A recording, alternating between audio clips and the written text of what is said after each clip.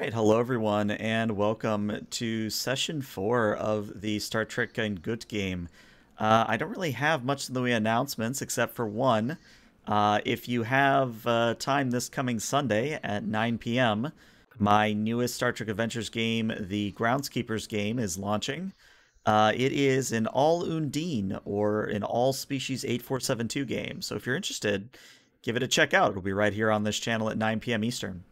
But with that said, let's just go around and have everyone introduce themselves, and then we'll run the intro. Okay. My name is Greater Gerardo, and I'm playing Captain Caetano Deca. My name is Drone, and I'm playing First Officer Commander Sovak. I am Talon. I play Lieutenant Talkafad, the science officer, who also makes great souffles. I am Ben. I am playing Lieutenant Junior Grade Ash Thakaner, Security Chief. Alrighty, so let's go ahead and run that intro.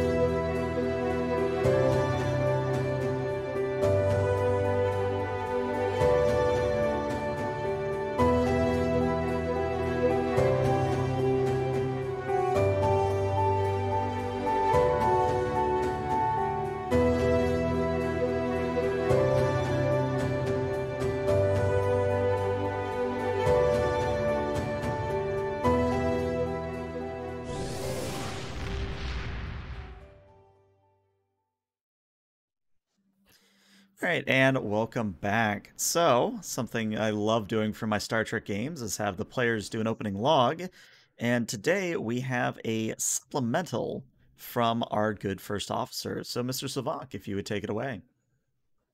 First Officer's Log Supplemental. Things have gotten somewhat complicated.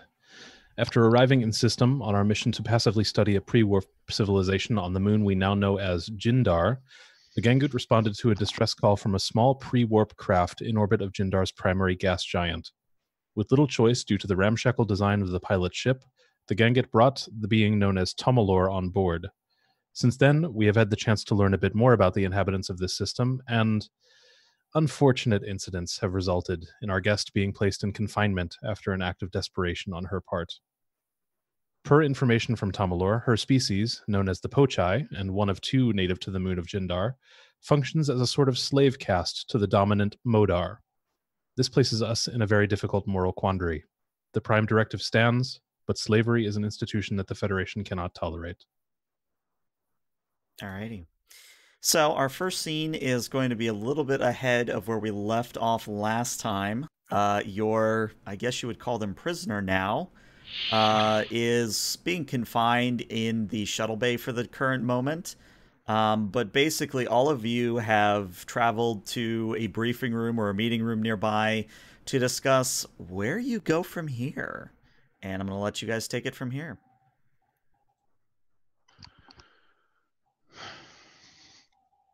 So we're in quite an interesting spot, are we not?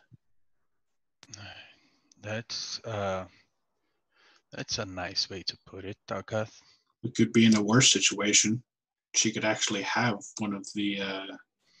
She could actually have a weapon or a hostage.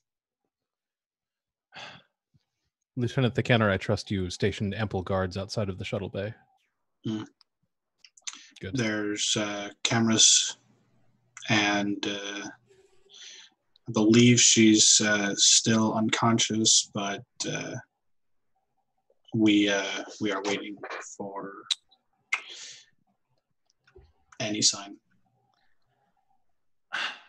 Are the repairs continuing their Are the repairs being made in the same shadow hangar as it was?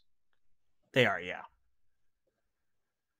Is there an argument that we can make that the scientific data that we can scan, that scientific data we scanned, is probably insufficient, and that we can be able to go planet side?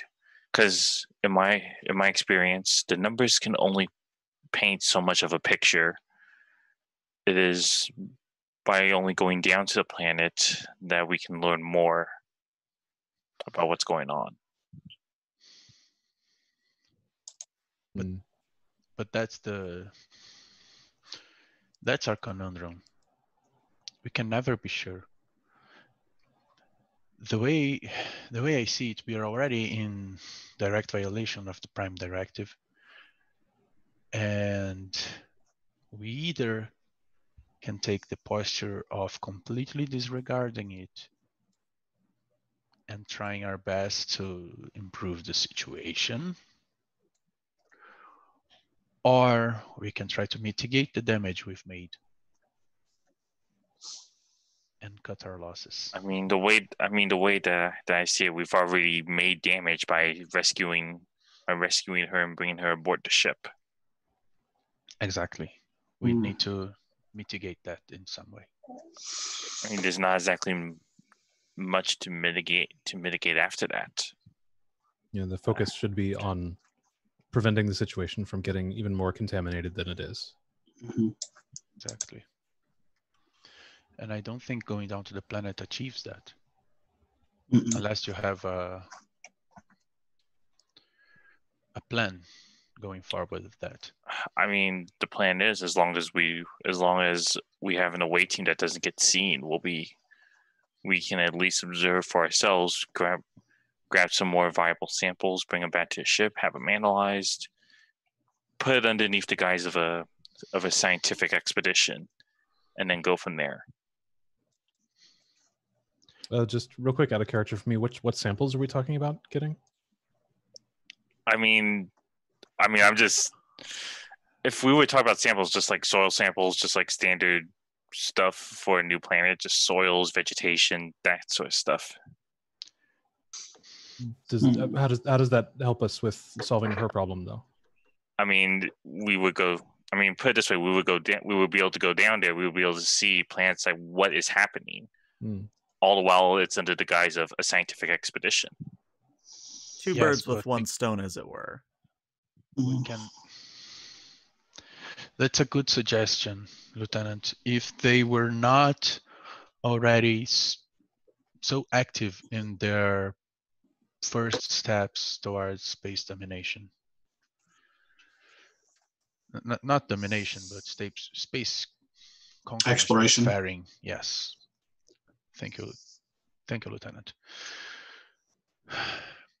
The thing is, these people, apparently they've just launched their last attempt at a makeshift craft that ended up with this stranger in our ship. So they will be looking at the skies. They will be searching the planet, and I'm not sure we can hide from them. At least not and reach the planet. There's also the practical matter to consider, Captain, and Sovak looks around the room and says, some of us are taller than others, but I don't think any of us comes near the size of the Pochai. Impersonating one of them might be difficult. And we don't know what the mode are. Well, it's not so much impersonation as it is we just don't get seen. We stay low. And we do it on the cover of night. We do it on the cover of night. We land a sizable distance away from whatever the main hub of civilization is.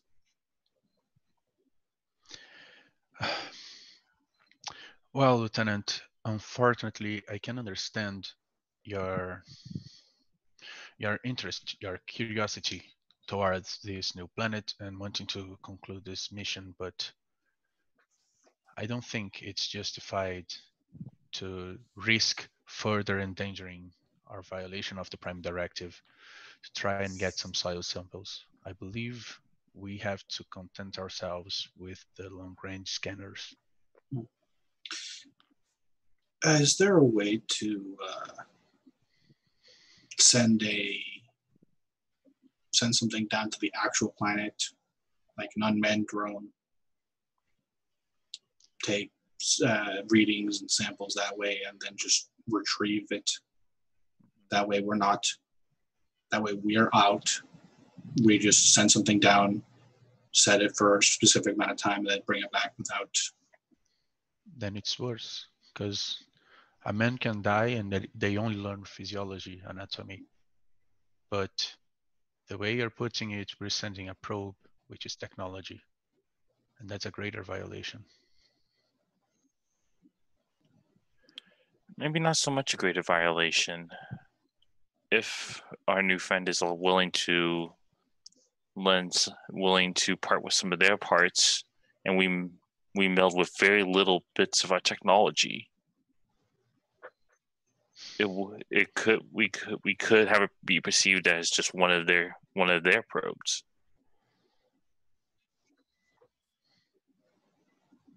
That would require that our guest be a little forthcoming and willing to help, and I don't believe that is the case after her outburst in the shuttle bay. Not at this point, anyway. And what shall we do about her, anyways? Exactly. We need to discuss the matter of our guest.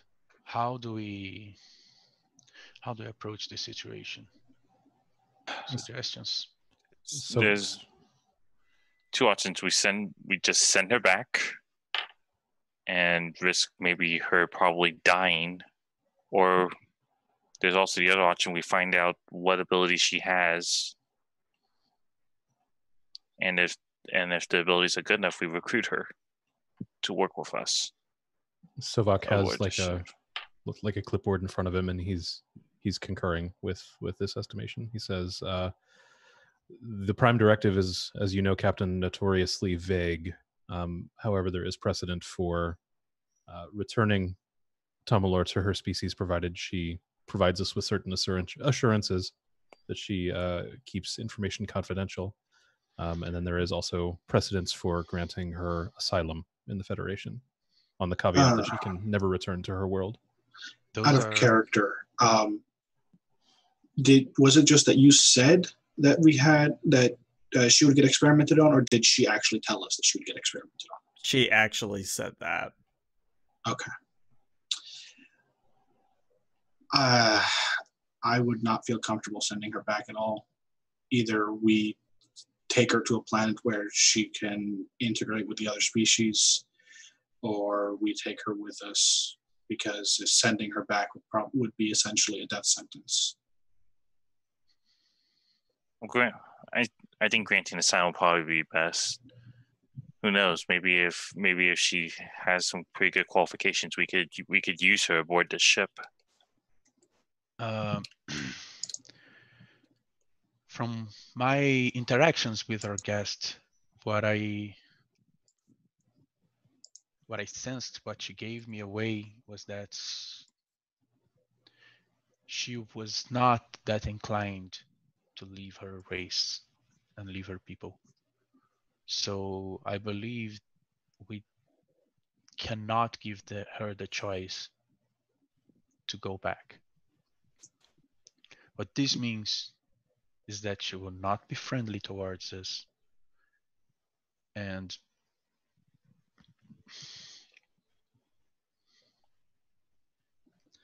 we are in a dangerous situation, because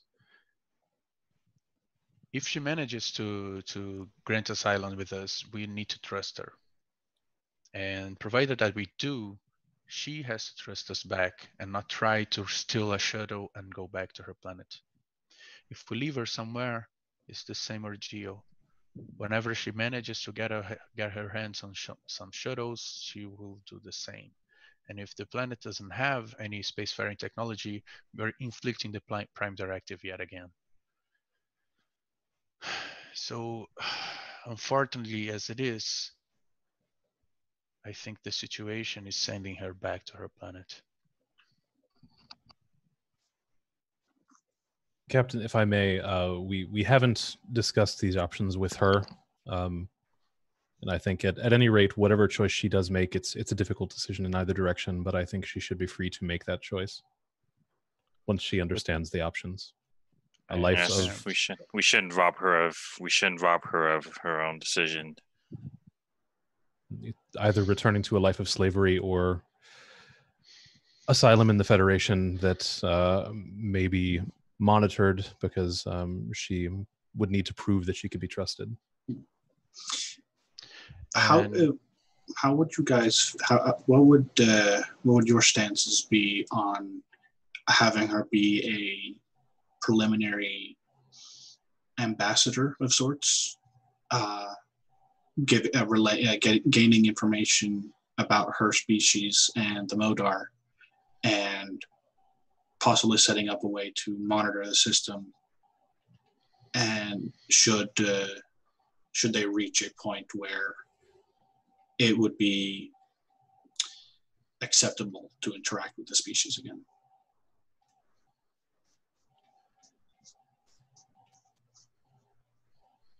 It is a very interesting idea, Lieutenant.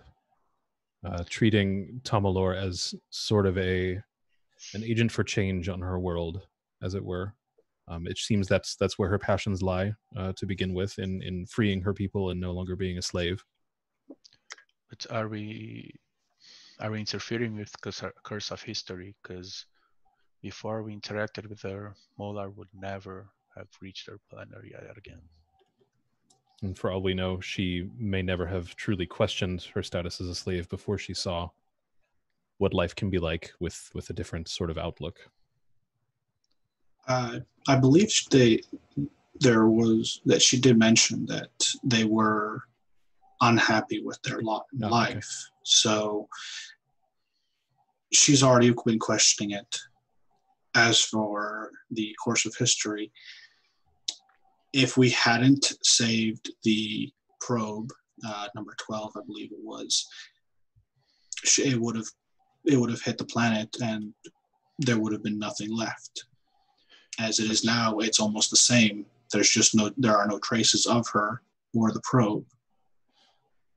If we want to keep things similar, we send the probe into a decaying orbit without any further repairs from ourselves.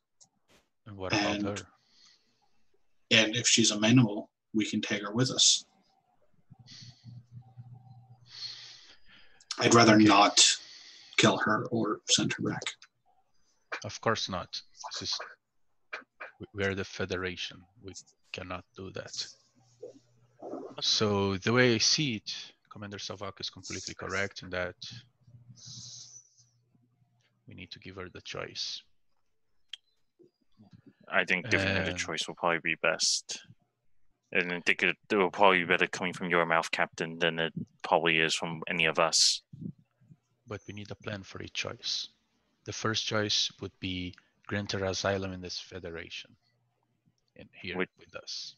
In which case, then we would have to at least send some advance notice to the Federation backwards. And get some, exactly. So,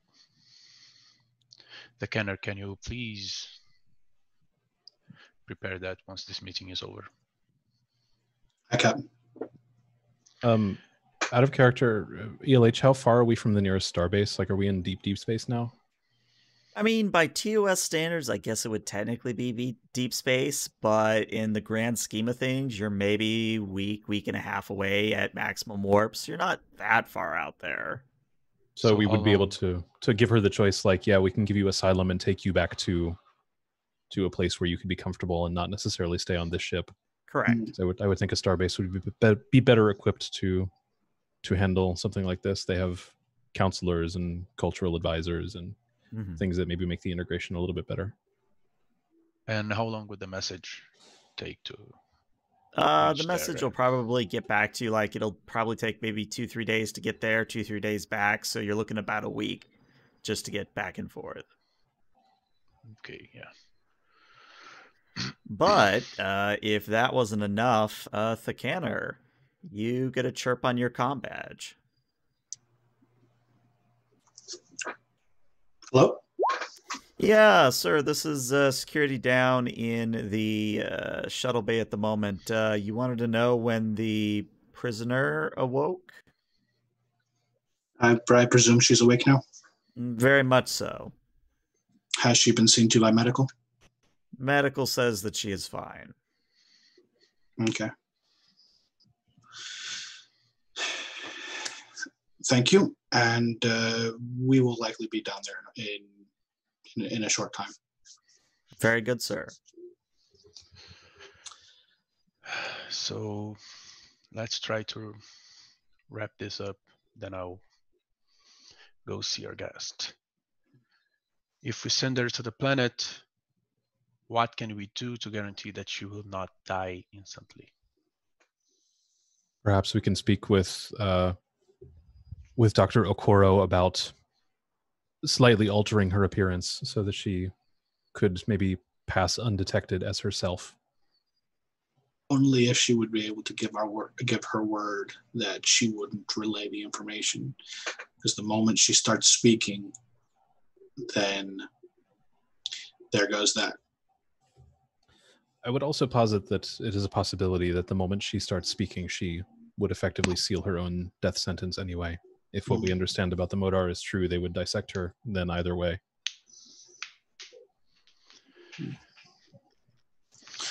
Then I believe we should be settled. We can give her the option of returning to her home or not. And if she doesn't want to return, we either give her passage to another world far enough, or grant her asylum in the Federation. Unless you have other suggestions before we go down to... Nope. Let's go there, Lieutenant. Alrighty. So let me get everyone's tokens set up here. Is it just going to be the captain and Thakaner, or is Sovok coming along for the ride as well? Up to the captain. I'd say it's up to you, Sovok. We're not in a dangerous situation at the moment. The ship is stable, and I believe some of the other senior officers can stay on the bridge. Then I will come along. We will be close.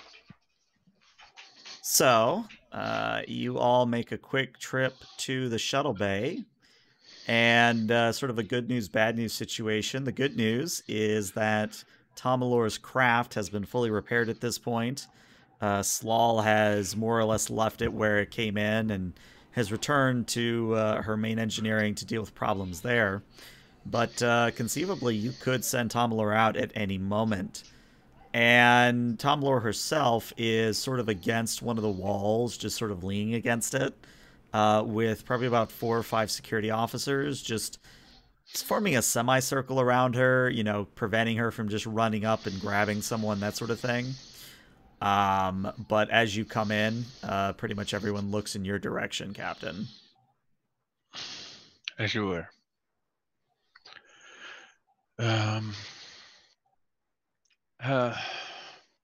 Hello, Tomalor. How are you feeling? Not great, but I suppose that's to be expected. Why do you believe that? I mean, you have such advanced weaponry that I'm sure you could have vaporized me or something to that effect. As I have said before, that's not how we operate. So I came here with a proposition to you in hopes of solving the situation that we're in. From what you've told us, if you return to your planet, you'll be prodded and poked. And you will not survive after multiple procedures they will do to understand the situation that you're in. So I believe I can offer you a choice. You can either return back to your planet and we'll try to make sure that you don't get recognized, or you become an exile from your planet and we grant you asylum with us in the Federation. I'm sure we can provide you with facilities, a world, somewhere where you can live, thrive, and be happy away from your problems. So let me see if I understand my options correctly. I can either go back to the planet and end up a science experiment, or I will be taken away and plop down somewhere that I can't do any damage. Do I have that correct? The part of the science experiment is not our fault. We can, however, try to mitigate that and make you inconspicuous. But if you ever let anyone know of this situation, of what happened to you, then you might have an issue because they would recognize you then. And she sort of scoffs and, folds her arms across her chest and says, as much as you say this isn't how you do things, I'm getting the sense that I am being given an ultimatum. I can either die, or I can turn a blind eye to the fact that there's a better way of existing and make it so I have to live with being a slave for the rest of my life, that my people remain slaves for the rest of their lives. So my choice is death or dooming my people. Well, frankly, Captain, you can go fuck yourself. And let me make something very clear. If you do try to take me away from here, I will do everything in my power to one day get back to this planet.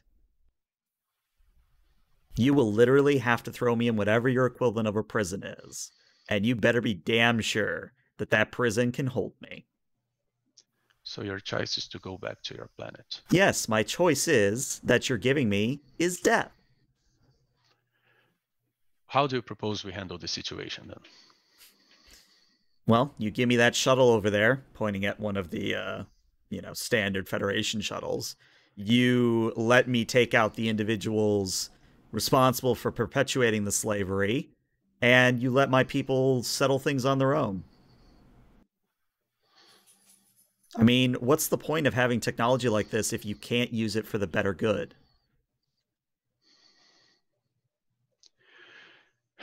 The issue with the better good is that it's always relative. I fail to see how slavery is relative at all. The issue is not slavery, because that is completely wrong. The issue is us leaking technology to people that could not be ready. The way I see it, we cannot grant you the shuttle. What we can do is try to make you inconspicuous, change your appearance somehow, and then send you back to your planet, where you can try to achieve your revolution through whatever means you find acceptable then. I'm offering you a way out. I'm not going to give you our technology. You can fight your battles for yourselves. And she actually sort of narrows her eyes, but instead of saying anything, she actually sort of goes down the wall and sits down cross-legged, arms still across her chest, and says, well, you're not sending me back either. I refuse to be sent to my death, and I refuse any and all medical treatment that would let you gloss over the problem that you face.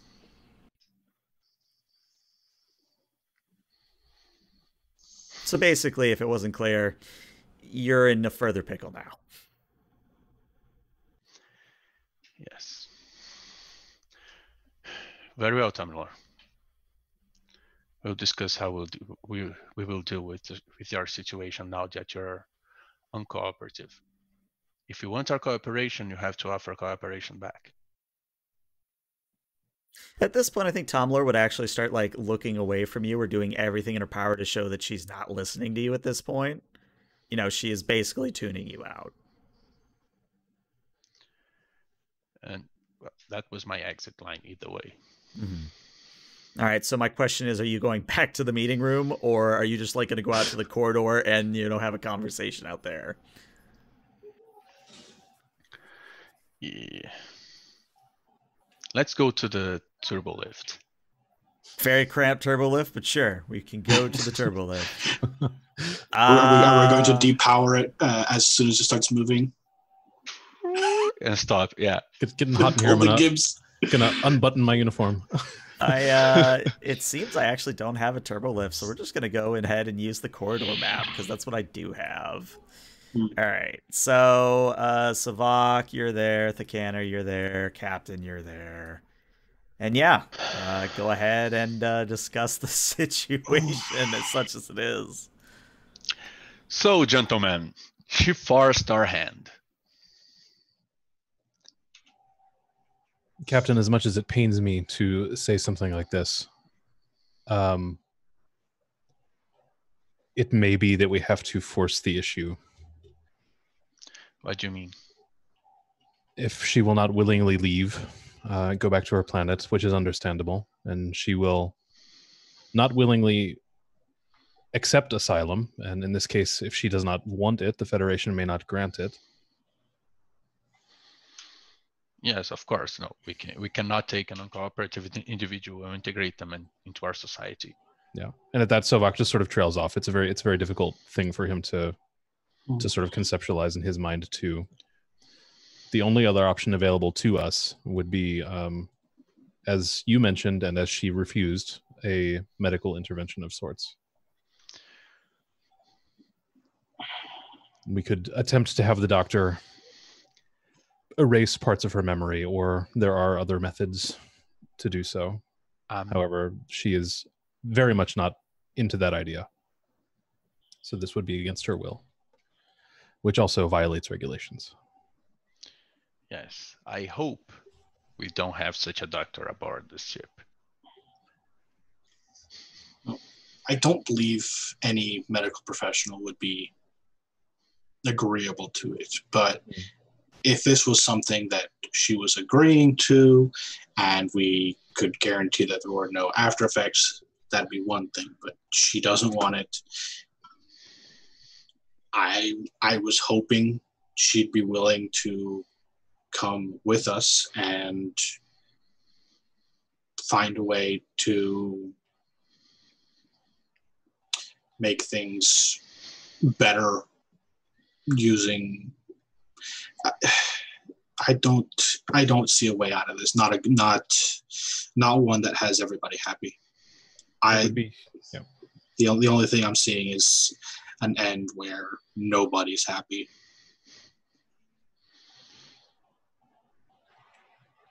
Offering her the solution then of another option, and it is not the best option, but it is perhaps the least bad, in helping her to forget the experiences of the last day.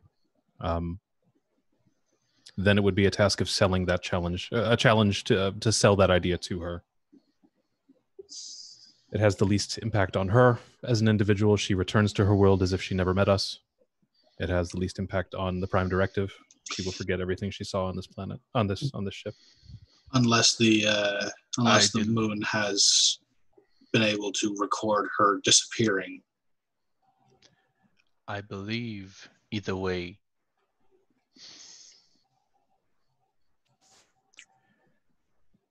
she will be experimented on, even if she doesn't recall us.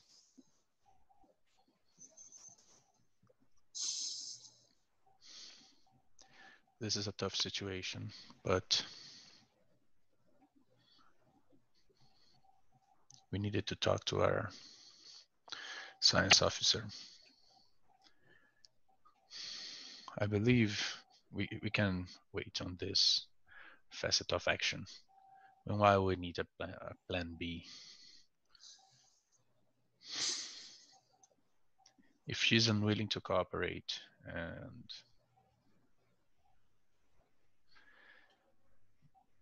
we will not go against our regulations of not doing procedures on people against their will, then I believe our only option is to sadly put her back on the course of decay.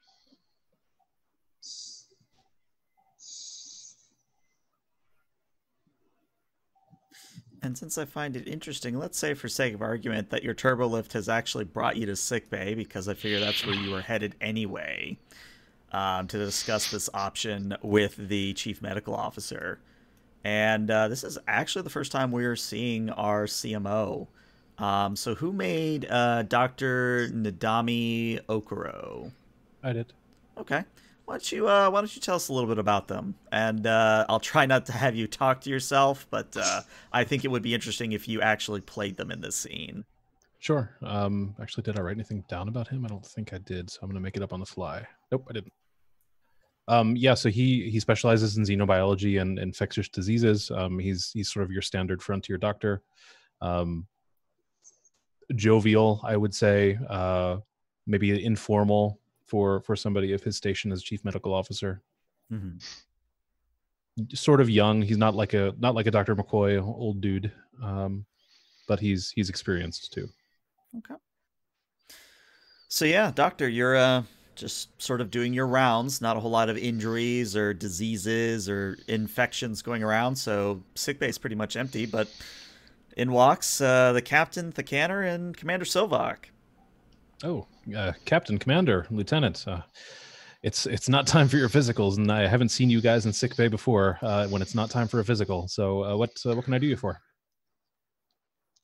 We'd actually like to discuss some options with you. Options about what? Wait a second, Doctor. I believe there's someone else that should be in this discussion.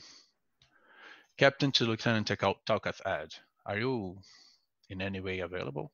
Yes, I am. Can you report to sickbay, please? Yes, I will report to sickbay. Thank you, Lieutenant. And of course, a dramatically appropriate amount of time passes, and Talkath joins the conversation. And he put chocolate in it. Chocolate. Can you believe?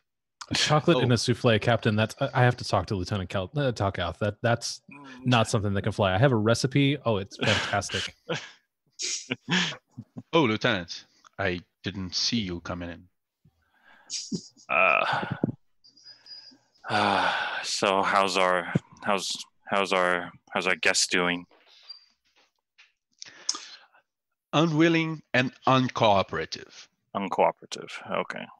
And yes. I assume she was unreceptive to either of our options. Every single one of them. Okay. And now she's throwing kind of a tantrum on our Shadow Bay.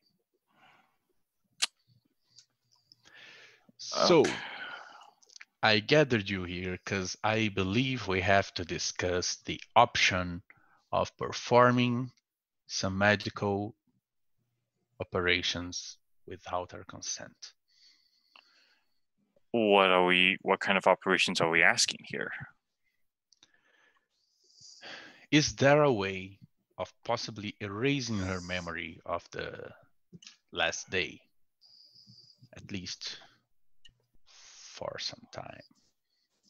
The doctor sort of like has to digest what you're asking of him, and he sort of lets out a big old whew, like a sigh, yeah, and sort of leans up against a bio bed and crosses his arms and says, Captain, what you're asking is medically possible, but ethically I cannot do something like this without the consent of the patient. And actually, to add on to that, I would like Dr. Okoro and Talkath, you can assist on this. Okay. I would like a insight medicine difficulty of 3 your xenobiology focus would apply here. And then 1d20 for assisting, right? Correct. Okay. Do we have no, it was all of our momentum reset, didn't it? No, since we did do a split episode, you actually have 3 at the moment. Unfortunately, I got nothing on that, so I rolled just above. I'm gonna tap one of your momentum then, Talkath, if that's okay. Yeah, that's fine.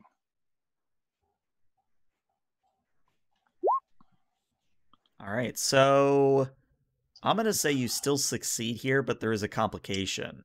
So there's good news and bad news. Which would you like first? What's the bad news first? Bad news is if the scans of Tomlor are correct, her species does not store memory in a way that traditional species do. And of course, someone who actually has medical knowledge is going to tear me apart from this. But if I remember my biology courses in real life correctly, the way that we store memories is sort of chemical based, wherein, yeah, if you were to flood the system with a certain amount of chemical, you could wipe out the memories. You could, reset, quote unquote, the neurons and all the connections. The problem is Tomlor's species does something completely different, wherein in order to, quote unquote, erase her memories, you would have to wipe out everything. And I mean everything. You would literally be reducing her to a toddler having to relearn everything. What about some sort of cybernetic? What about some sort of implant that constitutes memory suppression? You would run into the same sort of problem where, because of the unique biology of the species, you would eventually run into the problem where they would start remembering. What about, and this is me asking as a player, not as the doctor. I mean, this is something the doctor should hopefully know, but what about a mind meld? That you don't know, but that is an option. But I would say out of character that a mind meld doesn't necessarily impose your viewpoint on the person you're doing it. And I would say it would actually maybe be harmful when it comes to Sovok, because Sovok would be getting Tomlor's experiences back through the mind meld. On the other hand, Sovok would just be imparting his understanding of why the Federation has this policy and why things are this way. So the understanding would go both ways. Correct. And then we would have to decide, like, is the goal of that for me to somehow psychically try to remove a day of her memory or just make her understand?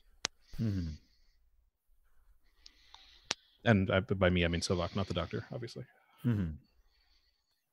What was the good news? That was the bad news. Good news is everyone here has already done their physical, so you don't have to, get them to come back. And Well, put it this way: we do know that it's possible, but we will be reducing her to a vegetable at that state. That's what we know.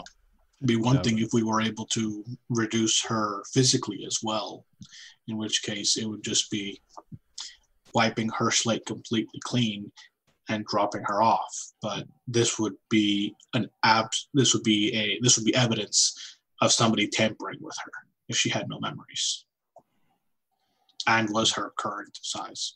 It would effectively lobotomize the patient, and then that's not something even that I would do to a willing patient. Not acceptable. Not acceptable at all. So we cannot erase our memory, so we cannot run away from this problem.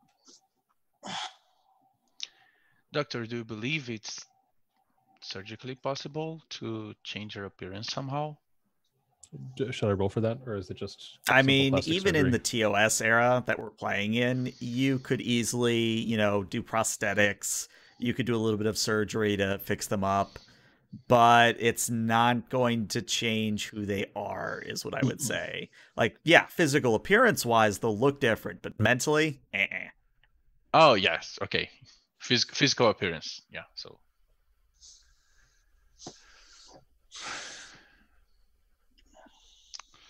Then how willing would you be to perform this operation on an unwilling patient? Doctor? The doctor crosses his arms again and says, if I don't have the forms signed and sealed from this patient, I'm not moving an inch, and neither is another one of my staff, sir. I do not have those kinds of. What's the word I'm looking for? Preclusions. I would be willing to do it, I believe you're not even a doctor, Talcath. but I have experience in medical procedures.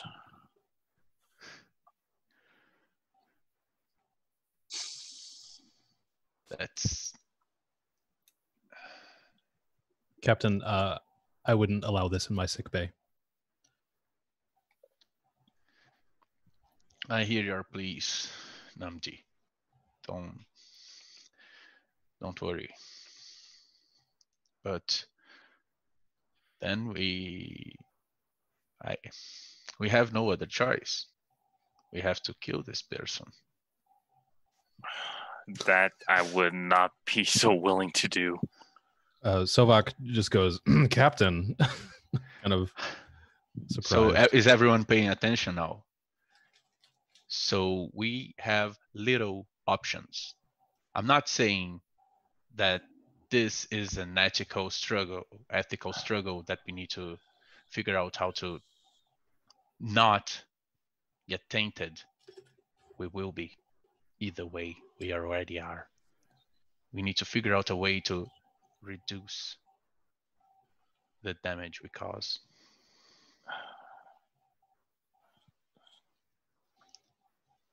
One thing I would say out of character is I think the doctor maybe would have mentioned the mind meld possibility, but again, Sovak would have to be consenting and possibly doing it against an unwilling subject. Yeah, I think he would have brought that up and said, there are surgical options, but there are also psychological options. And then he just looks at Sovak. Mm-hmm. And how does Sovak respond? And you respond to me, please. Don't respond to the doctor, please. Sovak is going to pull the captain into the doctor's office, if that's all right with you. Sure. Out of earshot of everybody else. It's a very private matter, Captain. I would prefer to discuss this with you in private.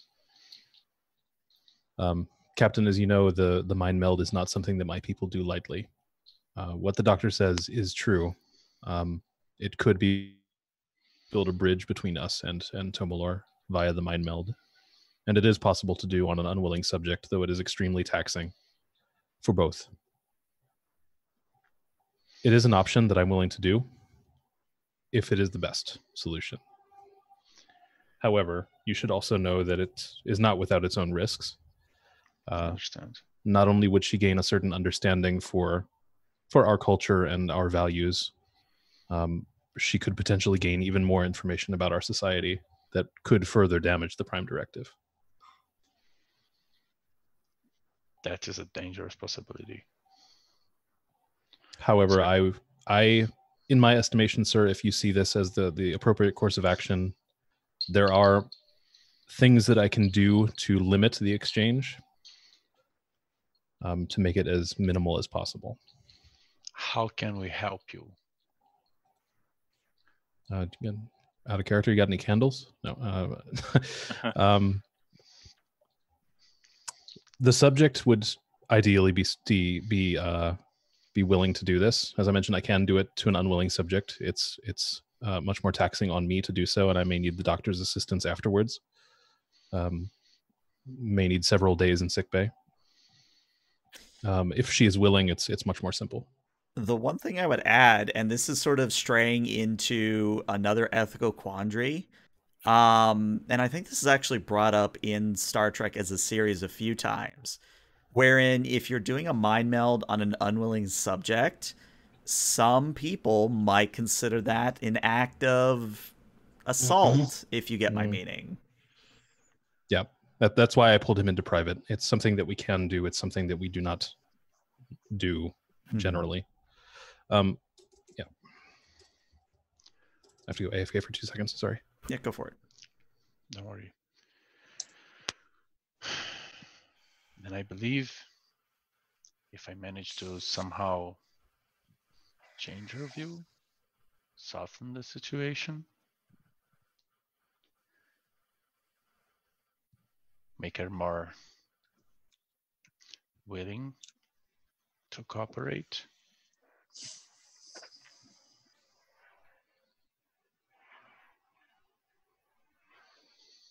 think they'll probably.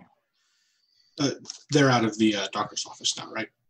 I would assume so. I think that conversation, they've finished up their sidebar and they've returned to the main part of sickbay. Okay. Captain, I may have a train of thought that we can attempt to follow. I'm accepting any and all suggestions at this point. Well, we know that her main issue is that she doesn't want her people to continue being subjected to slavery. So what if instead of offering her, or instead of following through on her demands of technology, if we're able to convince her of going back and accepting the medical procedure to change her appearance, could we offer her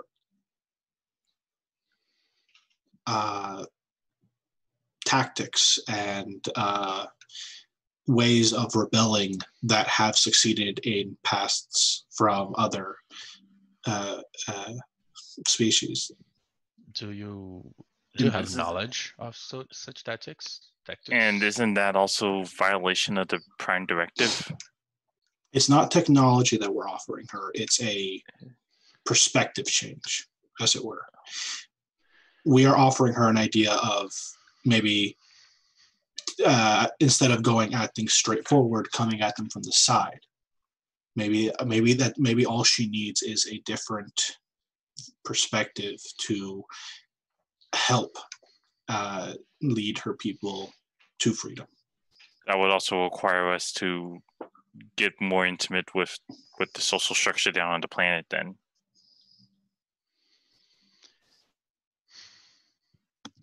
The issue with that is that we're still seeding knowledge and information. And I'm sorry, but that's a big violation. However, it's not like we have much choice. So first things first, we need to get her to convince to anything. To agree to something. Whatever, we need her to agree to some option. Because if she agrees, then I believe it's a little bit less ethically tainted. Then that leaves it up to a negotiation. Mhm. We know where her red lines are. She knows where ours are. Now we must compromise. What can we compromise without? Something that to her would seem like a big step, but could actually not be.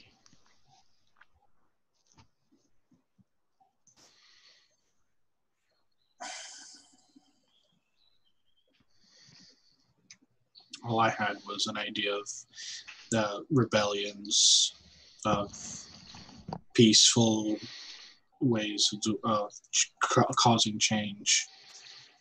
Yeah, giving her nonviolent examples of how, the Federation has dozens of worlds of species, and sort of showing how they've all come to it in a peaceful way.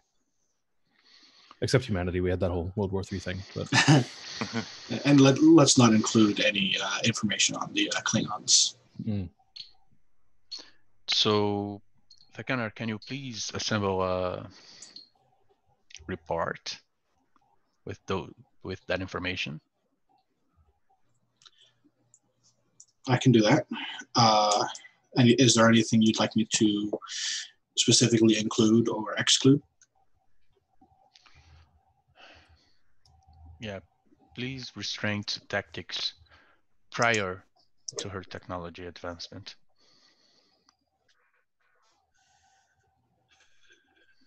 All right.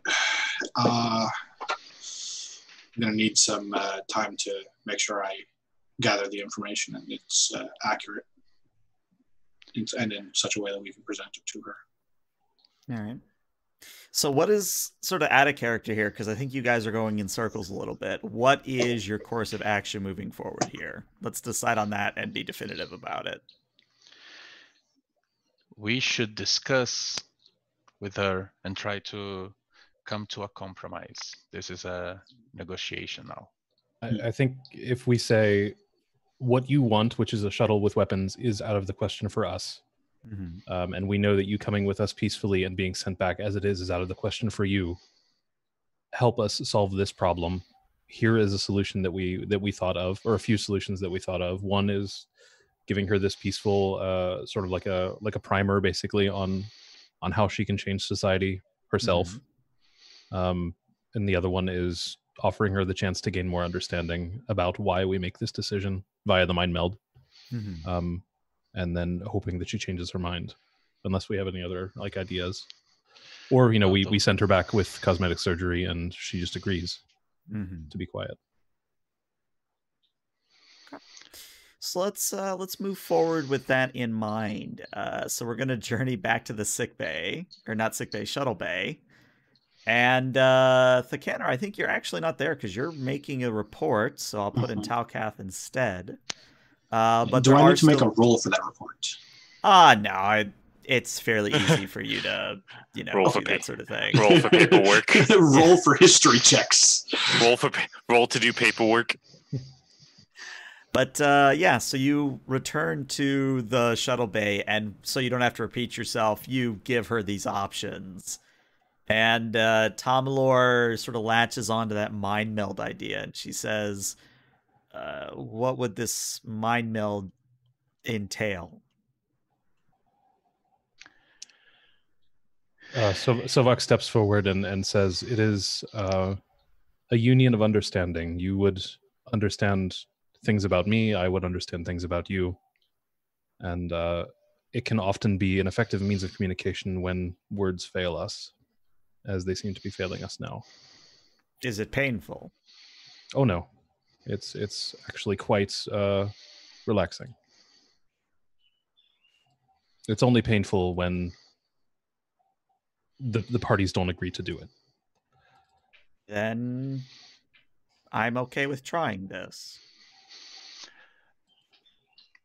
I want to use my Spirit of Discovery to spend my determination. Okay. And add 3 momentum to the pool. Okay. So you guys are at 5 momentum by my count. Yes. Which is probably a good thing, because Mr. Sovak, in order to do a mind meld, this is going to be a control and a command. So actually your best stat. So a control command, difficulty of 4. Can I challenge a value to use a determination? How does the determination work again? One more time. Can you give a quick note on that? So basically, you always start each session or each adventure with 1 determination, and in order to use that determination, you have to apply a value to the current situation, the task you're performing. Now, if you challenge a value, meaning that you cross out the value and replace it at the end of the session, then you get a point of determination. And you can store up to 3 points of determination at any one given time. Got it. So I could challenge a value and get 2 points now, and can I use the 2 points immediately? You can. The caveat to that is you would spend 1 before the roll to get the 2 free successes, and then after the roll, you would spend the second one to re-roll any dice you didn't like. That's only if I want to, though. Correct. Okay. Then I'll just use my free determination then to add the 2 successes now, the one that I already have. And then let's see. I believe you have to choose a value to. Yeah, I have one in here. I have one in mind. I was thinking about using look before you leap, because this sort of goes against the sort of cautious nature. It's a mind meld is not something done, just because. But I'm not needing to challenge that right now. Okay. So I'll spend my determination to get the 2 free successes first. And you said control, right? Control and command, correct. My two best ones. I'm gonna burn a momentum. It would be 2 because the determination die counts as a die already on the table, so it would be 2 momentum for a third die. And the captain generated 3 just now? Yes, so you are at Okay. 5, so you would go down to 3. Okay. And does cultural studies as a focus work? I would say negotiation would actually fit better, but yes, you would have a focus. Okay. Here we go. Well, let me read the text for a mind meld since it's the first time I'm doing it. Oh, it doesn't tell you anything in terms of tasks involved. It's just like, Got hey, Yeah, it literally just mind says, "Oh, it's a minimum difficulty of 1." meld. Mhm. Oh, and I Do reading the text, I lied about it being relaxing. Oh, oh well. Okay, here we go. All right, so So- that is 5 successes, which means you get a point of momentum back. And I'm going to offer you a interesting, perhaps sort of, what's the expression? Complication in a way, but let me describe how the mind melt goes first. So you, of course, do the my mind to your mind, my thoughts to your thoughts thing with the fingers on her template where you know the pressure points are. And you do begin to sort of have that mind-to-mind melding where you're sharing experiences, sharing viewpoints, things of that nature. But for you specifically, Sovak, you're probably getting more than what you're giving. And by that, I mean, you're seeing a lot of memories, a lot of experiences that Tomlor has had. And a few really stick out to you. The first is the image or the observation that the Pochai children are literally being dragged out of their homes by these lizard-like creatures who you assume are the Modar. But they are being dragged out of their homes and put on carts and more or less carted off to do serving, sacrificing, whatever it is the Modar want to do of them. And it reminds you, well, maybe not you specifically because you're a Vulcan, but if you were a human, this would be very similar to how slavery went down on Earth. So you're sort of getting that momentous observation, the experience of living through that. Yeah, and The I other think thing during oh, the go ahead. process too, just to set the scene a little bit, I want Sovak to be really physically grappling with what he's seeing and what he's experiencing during this, especially in that bit. Mm-hmm.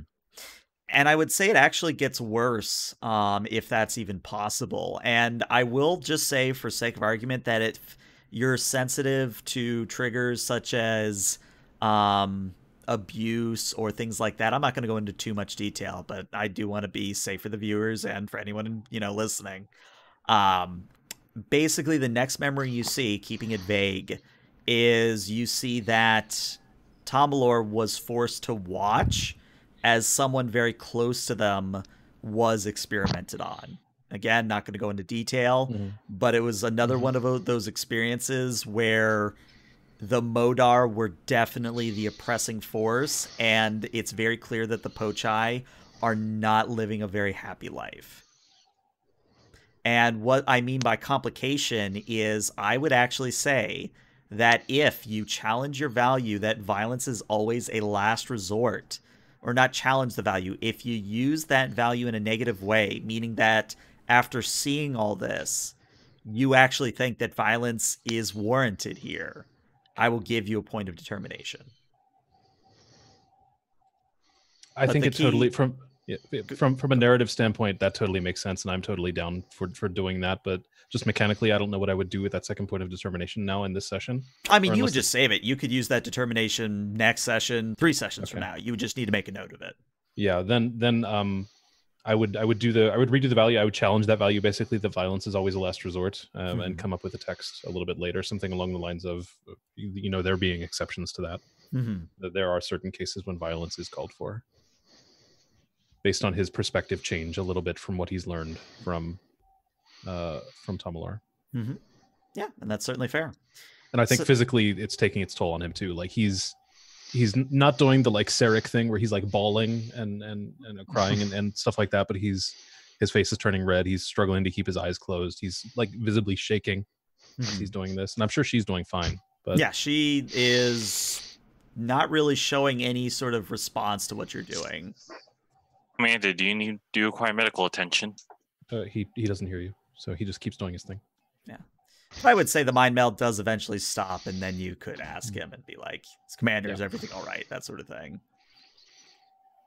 Yeah, if we're done with the mind meld, then that's what happens. So he'll actually I can also spend a point of momentum during it to get some more information somehow. Is there any sort of insight that she can I use that to make determine what she took away from the experience? Yes, I would say by spending the point of momentum that you would know that she has temporarily or otherwise sort of gained that logical understanding of the Vulcan mind, but that maybe isn't going to change her viewpoint drastically. Interestingly, I think what it's going to do is give her further ways to argue with you. So maybe in a way, this mind meld has actually backfired on what you were hoping. Okay. Now she's a Tellarite. Great, she can argue. All right. Yeah. Then Sovok breaks the mind meld, and he doesn't fall onto the deck, but he has to support himself now. He's very, very out of it. I come support. I'll come support Sovok then. Yeah. Commander. He doesn't say no. Commander, I think we should probably take. I think I should probably take you to med bay at least, so that even if it's a mild sense of fatigue, at least make sure that everything's all right with you.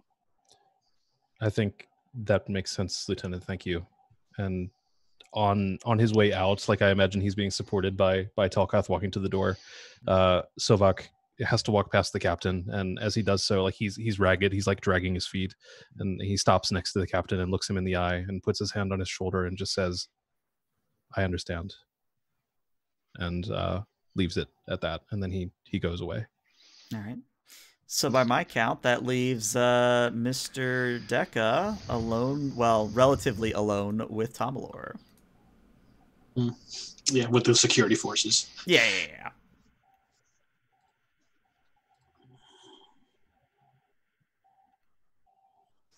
How would you describe this experience, Tomalor? Interesting. I feel like my mind is a bit more clear. Did you understand in any way why we cannot give you technology? I do. However, I also now see connections where there weren't before. As in? Well, you have your security officer, Thakaner, working on ways to communicate how to revolutionize peacefully. Yes. But how would that work? They are still going to experiment on me no matter what happens if you send me back. And you say it's up to this, it's our problem to figure out based on what I now understand about your Prime Directive. But at the same time, you are essentially wiping your hands clean of the situation by sending me back.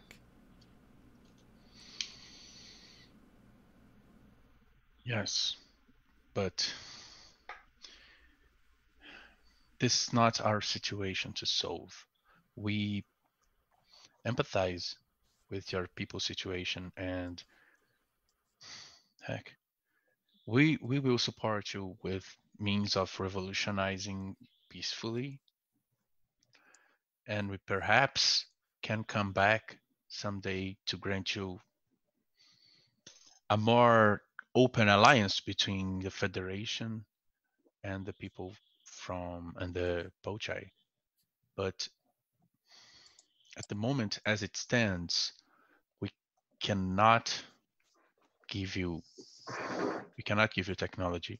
We cannot fight our battles for you. We have done that in the past, and it has brought nothing but sorrow. Which ironically brings me to a point that I've just learned from your commander. Even providing me with peaceful ways to upheaval society is a gross violation of your Prime Directive. It is. It is. In fact, I would say that the only logical solution here is to push me out an airlock, because neither of us will budge. And that's what I hoped from you. I hoped that you would see this situation and understand it. We can try to make you look different and bypass the raiders. Somehow we put you on the surface of your planet next to a crowded city somehow, and you try to dodge the Modar. And from there you try to articulate your revolution with the knowledge we provide you. In essence, again, wiping your hands clean of the situation. From what I understand, the Federation values the right to choose in a society, and that how society should take its own course. But I would ask you, Captain, if it were your children, your mothers, your fathers, your brothers, your sisters, that were being dragged out onto the streets, would you be okay with any of this? Of course not. Of course not. I would be there, standing and making a stand. Then you understand why I need weapons. There's more than just weapons. Revolutionizing is a posture. The revolutions that have been most successful in the history of humankind have not been by hands of soldiers. And I think as that conversation goes on, we're actually going to go to sickbay, where Sovok and Talkath, you guys have walked in, and if you don't mind talking to yourself a little bit there, Mr. Sovok, Okoro is ready to treat you. Does anybody want to play Okoro? Yeah, I can try. Okay. Unless they kind of really want it. He's a blank slate. Do with him what you want. We'll all add parts to his personality as we all play him. Mm-hmm. Go ahead, Dr. Connor. Doctor, could you please have a quick look over Sovok here? I believe the mind meld may have done a little bit more damage than I will like. Maybe just severe exertion, but just a quick once over. Okay. Yes. Are you okay, Commander? What? Sovok. Go ahead. Sorry. How many fingers? How many fingers? It always confuses me. Just show some fingers to the camera. It's perfectly fine. Sovok leans up against a biobed. He's not laying down, but he is trying to support himself against it, and he's still sort of out of it. And he says, "The mind meld did not proceed as I had planned." And he seems to have like trouble forming words, and he's like holding the side of his head because he has a headache. Well, I'm sure no one would plan this, and he's. Mm-hmm. Actually, could I try to diagnose him? Yeah, if you want to make it an actual roll, it would be a reason medicine difficulty of 0.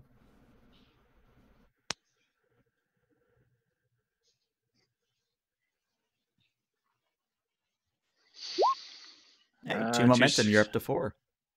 Okay. Yeah, you're just basically seeing that his neurotransmitter levels are hyperactive at the moment, which is probably why he has the headache.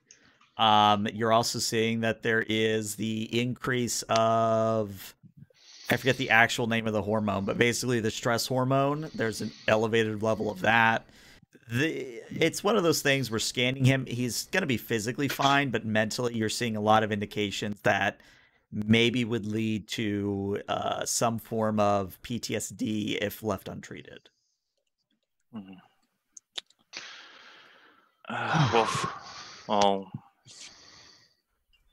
Well, Commander, physically you look okay, but we might need to talk to ship counselor about what you had just experienced. Otherwise, it could lead to something more drastic down the line. Sovok tries to refuse it, but it maybe doesn't come out so politely. He says, "No, my people have ways of dealing with this. I will be fine. I just." I would highly recommend that you talk to someone, because with the way things are going, right? With the way things are going with your own brain right now. The lieutenant is right, Commander, I believe. If you're such a stickler for the rules, I can order it, you know? The chief medical officer has that power.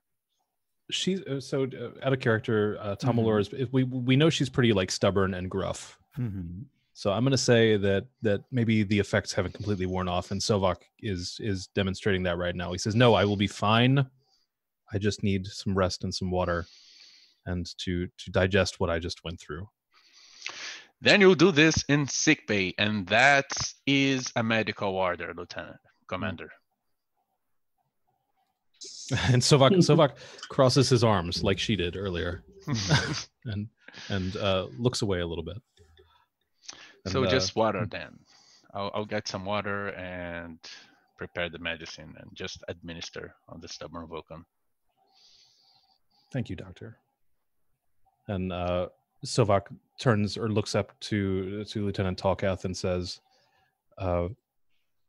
he looks at him for a minute, and then he apologizes for his behavior and says, "I'm sorry. This is a very stressful moment for me. I've seen things, and she has seen things that I did not expect, and that make this much more difficult to deal with. I do believe that she is right to request assistance, even if I don't necessarily agree that what form that assistance should take. But she does have a point." So what then? We start providing weapons for rebels? I didn't say that, Doctor. I'm just saying this is a new perspective that it will take me some time to deal with. The fact that there may be a warranted case here. This isn't just a simple matter of a subservient class. This is slavery in its rawest form that we haven't experienced in centuries. The doctor will just mutter under his breath the oath of Hippocrates: "Do no harm," blah, blah, blah, blah. Mm-hmm. And as that's taking place, we're actually going to go back to the shuttle bay. Captain, you haven't really gotten anywhere, or at least anywhere meaningful, but Thakander has arrived with the report he was preparing. Captain? Lieutenant, have you prepared that report? Well, there's some... it's as complete as I can get it. I mean, if I had a week, I'd still probably have about as much, just because it's a mess. Let's err on the side of caution. The amount of information we're giving is probably already enough. So, Tomilar, as you can see here, and I'm gonna get the pad, we have a really nice compilation of tactics and how to revolutionize peacefully. Mm-hmm. And I believe our good lieutenant can provide you with a lesson on this if needed. So, are you willing to accept our offer and go back to your planet with a different appearance and this information in your hand? She doesn't say anything, but she does motion for the pad. Now, let's not be hasty. As I said, and I point to Lieutenant, he would be willing to give you a lesson first.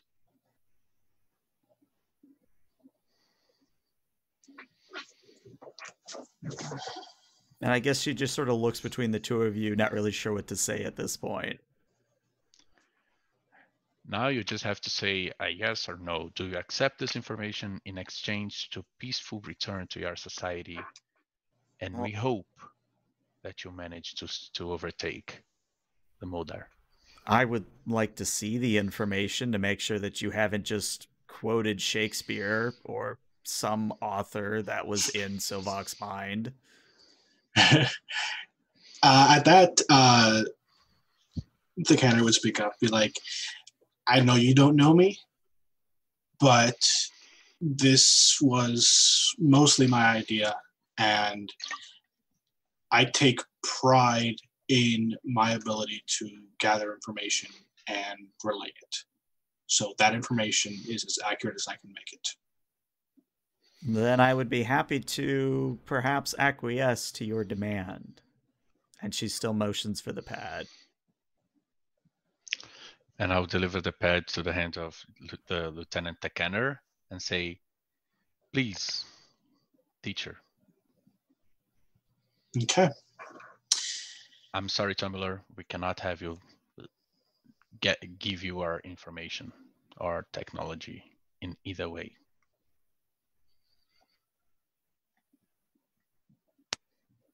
Oh, okay. I was completely misunderstanding that as a player. Okay. So what do I need to do? Well, that's the thing here, and I think we need to maybe, because there is a bit of a disconnect here. My understanding was this report was something that she could take and then look up, data on something. It would basically be giving like a medieval era person a tablet or something of that nature and saying, hey, this will run for X amount of time. It has Y information on it. Use it as you see fit. But it's not going to be something that would damage society, at least in my mind. Yeah. I thought it was actually going to be handing her a book. That I would say is definitely going to take a lot more time than it would to be getting her a pad, is what I would say. Okay. If you want to make a book, you can, but it's one of those things where, especially in the TOS era, that the rudimentary nature of the pad is, maybe there's a disconnect there between where the Prime Directive starts and ends, but I can think of at least a few episodes where Kirk and Spock literally just said, here you go, kind of a thing. Oh, okay. Yeah, I was afraid that the pad would be like a huge violation and... I mean, to put it bluntly, this whole mission is a huge violation. So what's another kind of a thing? Yeah, when this is trying to mitigate the damage by having her not reveal the information. Mm-hmm. I think at this point, a pad in the TOS area is like a really basic Kindle, pretty much like exactly, yeah, e-paper thing. So it's not something that's going to revolutionize society or anything. Okay, yeah, then I'm less stressed now. I was thinking a computer, and she can do whatever she needs with the computer. And oh no, a pad is literally just the information that's on there that was downloaded on there, as far as I've ever understood. Yeah, in the TOS era, it is literally just a playback device. If this was TNG, then yes, she could interface with your computer. But this is TOS era, so no danger of that here. Then I am very sorry. I will extend the pad to her. Alrighty. And she just starts reading through it. I'm sure the canner will like point out like things that are more similar to what he will use her situation to be. Like, if you look at this section in this part of the history. Mm-hmm. And yeah, they read on through it. And yeah, Chad brought up, apparently she focuses on the nuclear weapons policy of Gandhi. Because, But no, she kind of reads it through, and if left to her own devices, she will just continue to read. So this is kind of that point in the episode where I ask, she said she's agreed. Do you send her back as she is? Do you, what's... I'm not sure, I thought the agreement was we send her back after the medical procedure so that she can hide in plain sight. Right. And to your knowledge, to what she's saying, she's okay with that. Or at least has indicated that she's okay with that. Mm-hmm. Yes. Then it's just a matter of Captain to sick bay. Dr. Namdi, are you there? This is the doctor. What's up, Captain? We got consent. Consent for? Don't say lobotomy. Don't say lobotomy. That was never an option, doctor. We need you to perform plastic surgery on her. She needs to look different. Can do. That should be no problem. Just have her make a list of things she'd like to change about herself, and we can accommodate. I believe you can decide that for her, possibly. As you wish. All right. Lieutenant Takaner, can you maybe figure out a way for us to stealthily return her back to her people? That would require a bit of back and forth between Tomalor and myself on areas that would be least noticed or an area that is abandoned to her knowledge. Mm-hmm. So I believe we can try to work on that regard. Perhaps use the long-range sensors and try to move on towards the planet. Right. The situation is somewhat handled. So if I understand where all this is going, she's going to get plastic surgery, you'll beam her down somewhere, and then you'll go on your merry way, more or less, yeah? Obviously, I do think that we should leave some kind of monitoring system in the system so that we can see, oh no, they've completely gone nuclear on themselves and they have wiped themselves out of existence. I mean, that would be so one that of the know. things where you would just say, hey, Starfleet, we need you to monitor this planet kind of a thing. It's very volatile currently. And it's better that it is passing ships than like a beacon that stays here and they can possibly get to it. Right. All right, well, honestly, I think we've kind of reached the end of this adventure then, because you have a plan forward. You have found at least a solution of some sort. So I think the final scene is that we sort of go to an image of the planet with Tomalor being beamed into some inconspicuous alleyway in a major city.